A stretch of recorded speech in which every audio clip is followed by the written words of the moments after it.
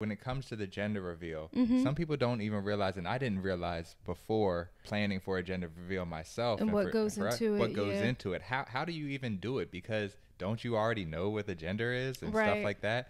So how do you even plan a gender Right. reveal without the parents actually knowing? First and foremost, We are discussing the sex of our baby, our Yes. gender reveal. yes. So very, very soon we are going to be finding out the sex of our baby in a few days. In a few days. Yeah, so we wanted to just share with you all how we're feeling leading up to the next few days, and also what planning a gender reveal is like. What goes into it? What does it entail? So with that said, Let's talk about it. let's talk about it. We're pregnant. We're pregnant. We are having a baby. Woo. Let's just jump straight into it. Is it a boy or a girl? What do you think? I really don't know. It's crazy because there are days where I'm like, oh, it's definitely a boy. And I can't tell you why. But then on the other hand, I have moments where I feel like it's a girl. So Yeah. my mom said that she had a dream that she was holding a baby boy with curly red hair. And you know, you have red hair like in your beard. And Yeah. when you were younger, your hair was like a sandy, like brown.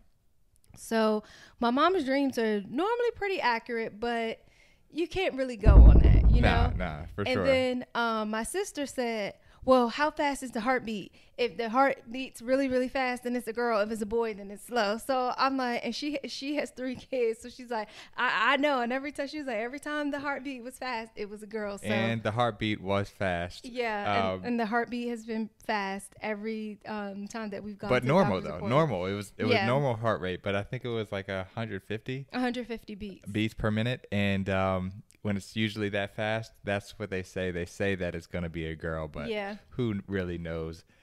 So those two indications are obviously complete opposite because Yeah. one's saying a boy, one's saying One the saying girl. a girl. But what do you feel in your heart? Honestly, I don't know You don't because know. I mean, for me, I'm just happy to have a healthy baby. I don't Mhm. care if it's a boy or if it's a girl. I just want the baby to be healthy. What about you? How are you feeling? What do you think? My first indication, like when we first found out, I thought it was a boy. Yeah. And then as weeks went on, Mhm. my heart was telling me it was a girl. Yeah.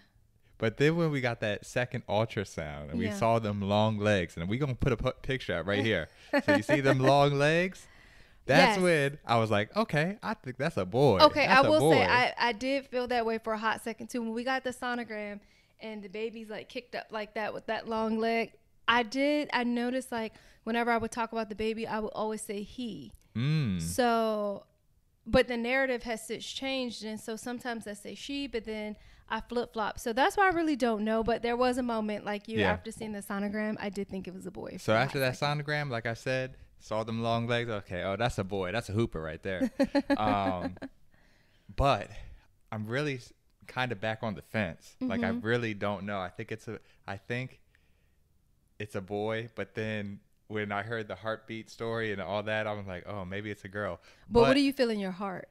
Do you have like a in my heart, deep-seated feeling? Uh-huh. In my heart, I feel it's a girl. Oh, It's a girl. So And it might honestly, be a girl. And honestly, I will say over the last like month, I've really been thinking like, because I mean, I want a boy. I want a boy, but and I've always kind of like if I had a kid, Mm-hmm. I would want them to be a boy, Mm-hmm.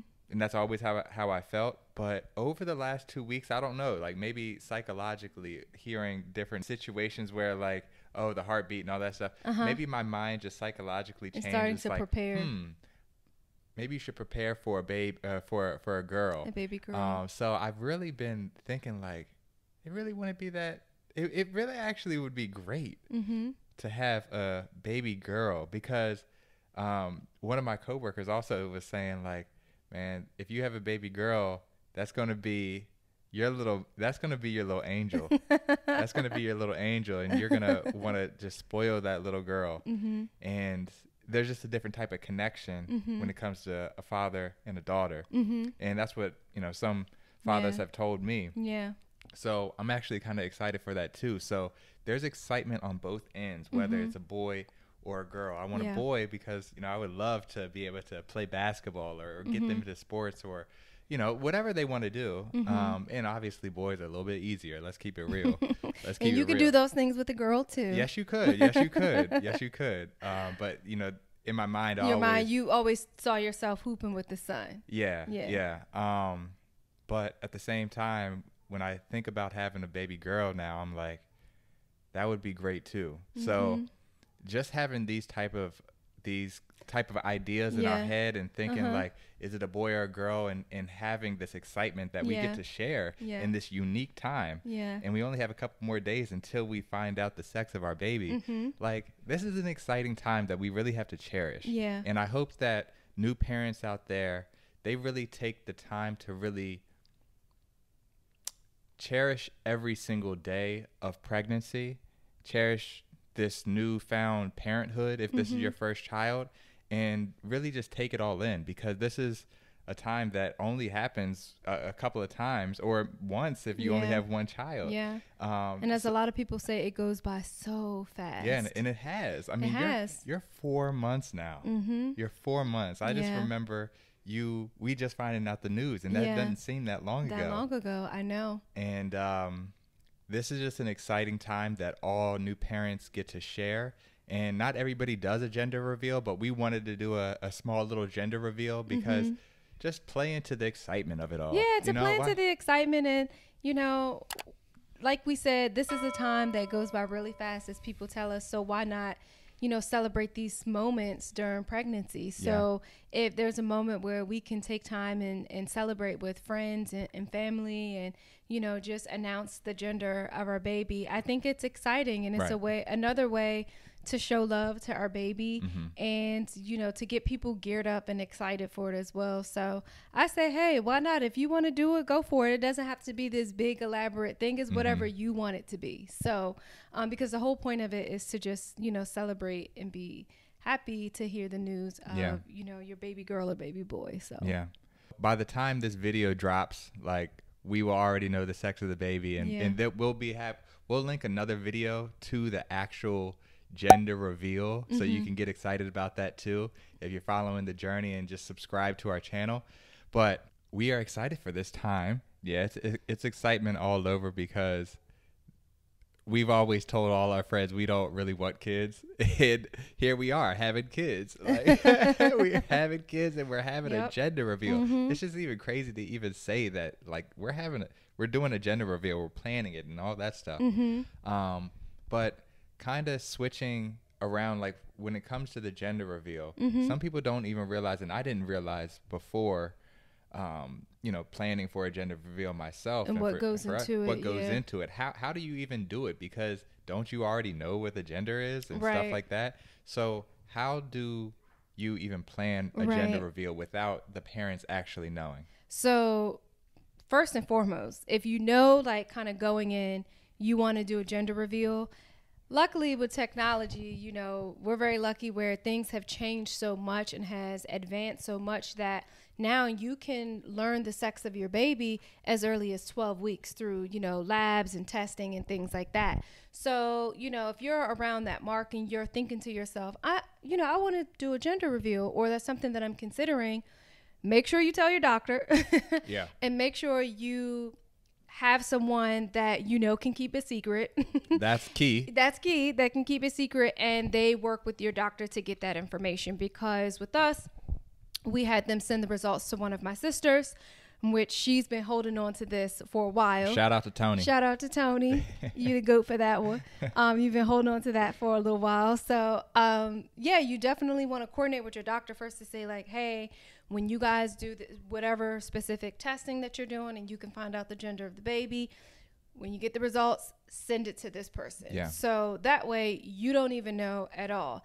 Now, one thing that is important, if you are planning a gender reveal, but you don't really know what time you want to do it, there is an appointment where you have to do the fetal anatomy. And that's when they get super detailed into looking at, like, the baby, how long the baby is, how the head is growing, this or that. You want to do your gender reveal before that, because you have to be a certain number of weeks when you get that done. And ours is coming up in January. Ours is coming up in January. And by the time you get to that point, you may already know the sex of the baby without wanting to know because of how detailed the exam exam is. So make sure you do it before that, because you may end up finding out without like wanting to know. Right. And then from there, I would say, you know, once you have a designated person to have the results, and they make sure they keep the secret, then it's about you planning how you want to do your gender reveal. How do you want to celebrate? Do you want to have the confetti balloons? Do you want to have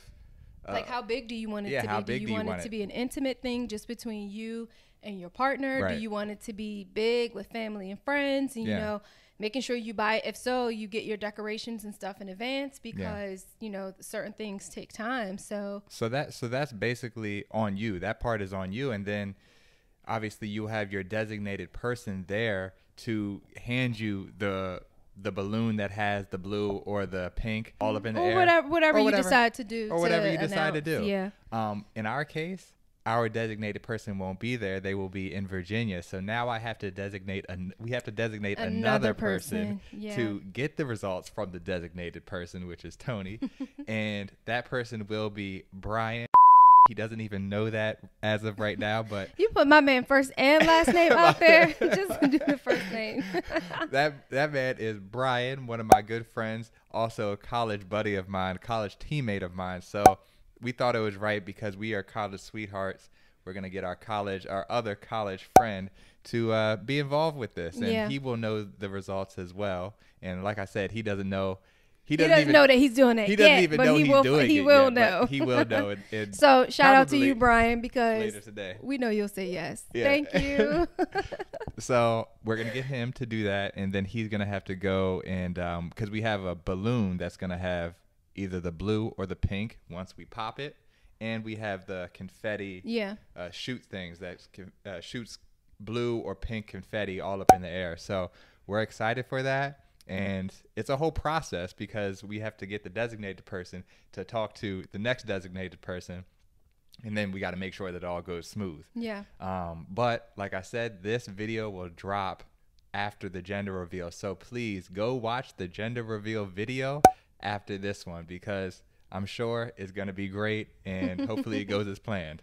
Yes. So all in all, whether it's a boy or it's a girl, we're very happy and excited to be embarking on this new journey. Amen. And to find out the gender of our baby. And make sure that the baby is healthy. That's first and more foremost. Importantly, you know, we just want to make sure that the baby is healthy. And so far, all of our doctor's appointments have been going very well, and the baby's doing good. So we wanted to stay that way. Right. But it'll be nice, because then once we know the gender, then we can start planning as well, as far as like things that we want for the registry, and it makes it easier for other people, so they don't necessarily have to guess what we want, and we can do things based around the gender of our baby and themes and things like that. And we're doing an Amazon registry too. So, you know, a lot of our family and stuff isn't here in Miami. Yeah. So all the gifts, they can just go on the Amazon. Everybody's familiar with Amazon, very easy, and just be able to get stuff on the registry through what we put on there. Yeah. And, you know, we're looking forward to it. Like, this is just an exciting time. Got a couple of more days until we find out if it's a boy or a girl. Yep. And then we go from there. And we hope all the other moms and dads out there that are planning a gender reveal, we wish you the best. We hope it goes as smoothly as it possibly can. And have fun with it. This is a time where you get to celebrate the health and the gender of your baby. So enjoy every moment of it. And enjoy love, too. Yes. If both the parents are together, enjoy the love, too. I think that's something that we also have to keep in mind, too. Like, yeah, we're celebrating the baby and the sex of the baby, but let's celebrate love, too. Let's celebrate us and how far we've come and how far it's taken us to, like, get to this point where we feel ready, you know? Like, this is exciting. And we hope that you're excited for us, but also excited for your journey along the way, because this is a special time, man. So we're going to sign off for today. My name is Shane. And I'm Jen. And this is the Yambors. Bye, everyone. Enjoy the journey.